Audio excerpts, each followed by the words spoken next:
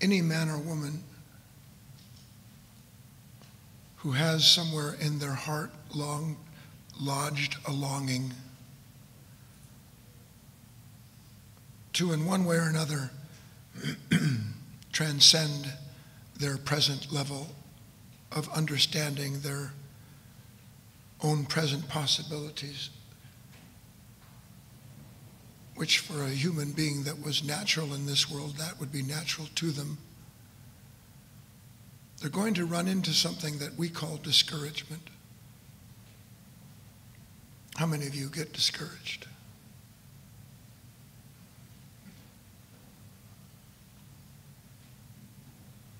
Discouragement of any form is always a lie, 100% a lie. But we don't know that it's a lie because we're so used to falling into that dark state that we never even question the appearance of something that by its painful presence in us is telling us, give up. No point in going forward from here. And that's why without higher self-knowledge, new wisdom, a man or woman can't possibly get past that giant of discouragement, that state of self that appears in us. And listen carefully now, as if the moment where we missed the mark could have been different.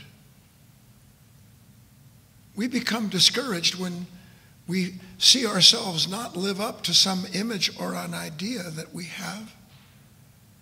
When a moment comes along and we can't succeed as imagined in that moment.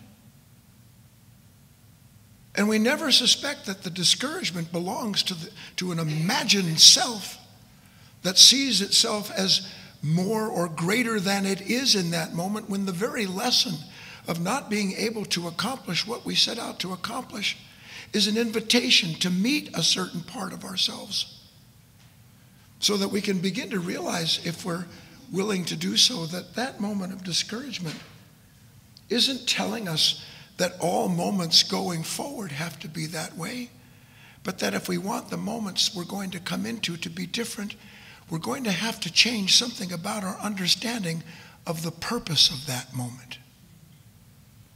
See, discouragement tells us the purpose of the moment is to show you there's no possibility beyond this point. That's what discouragement tells you.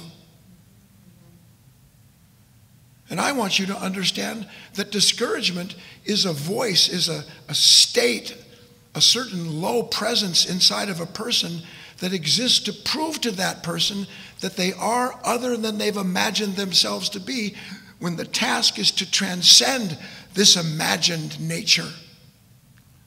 This part of us that points and says, see, because why? Because you can't get discouraged without having been judged. And who is it that's judging you? Who is it that judges you when you feel discouraged? It is something that lives inside of you that presently tells you you are greater than what you just did.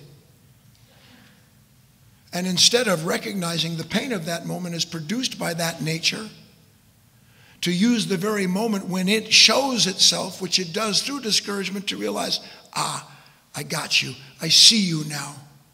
You want me to stop here. You want me to give it up now.